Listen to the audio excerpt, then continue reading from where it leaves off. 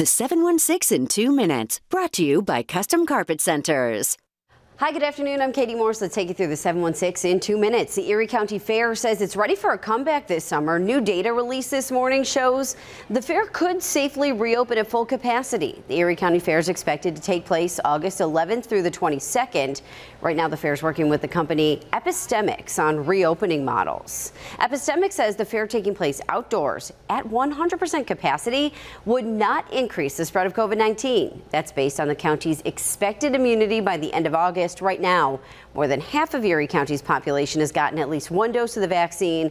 It's expected that by August, we'd reach 70% immunity. Local counties still waiting, though, on direct guidance from the state to help solidify their plans.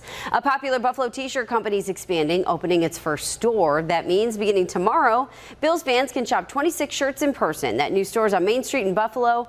A portion of t-shirt profits will still go to a family in need or a local nonprofit. 26 shirts had been online exclusive since 2013. And Michelle's joining us this afternoon, tracking that forecast. Another cool one. Cooler than yesterday. Look at this, Katie. These temperatures, upper 40s to low 50s. You see how I'm dressed? It's for a reason, because it's breezy as well, so it's going to make those temps feel just a little lower. We've got some showers, too, some scattered showers, and they'll make their way north and then head south, changing to a wintry mix for the higher elevations. We're still in there, folks. These temperatures are in the 30s tonight. Those showers finally wrapping up with that wintry mix as well for those higher elevations. Then we've got a lake clearing supporting these cooler temperatures.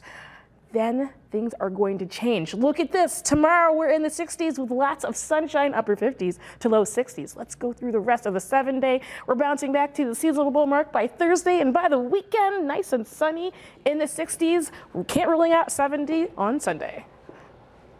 The 716 in 2 minutes, brought to you by Custom Carpet Centers.